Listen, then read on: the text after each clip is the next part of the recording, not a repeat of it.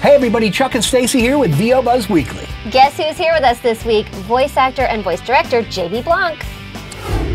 When you play these different characters, it's just like, wait a minute. Yeah. How can he do that? Because you really become like the real thing, man. Oh, bless you. Thank you. I'm not the first voice actor to walk in here and tell you that they learned to do voices by doing impressions of people to get out of trouble. And I was a musician, so I had an ear. Right.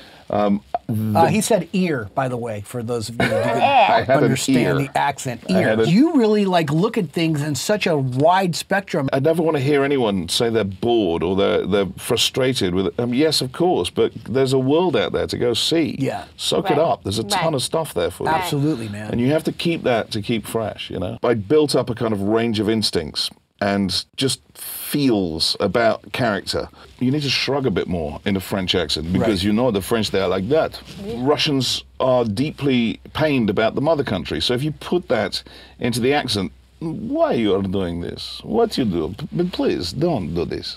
I've always said, don't think in terms of what you can't do. That mustn't be in your purview. You've got to think of yourself as limitless as possible. You know, I came from theatre. Everything is collaboration. That's how things work. Yeah. They work by you working together. All my friends in VO, if they need a dialect, then they'll call me up. So you're really just working with like some of the top layer. I don't even charge them. You don't charge? No, I just See, that's why I like English people, man.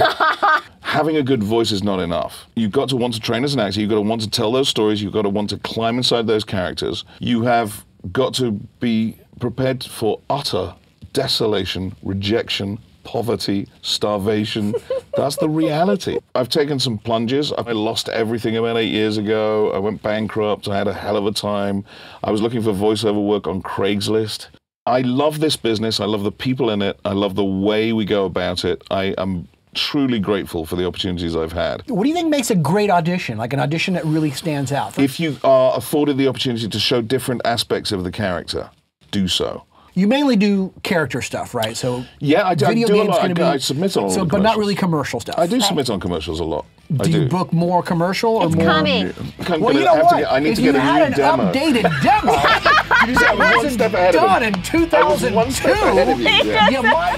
Hey everybody, this Sunday I'm going to be the only place I should be, and that's getting buzzed with Chuck and Stacey. That's this Sunday right here, VOBuzzweekly.com. See you there.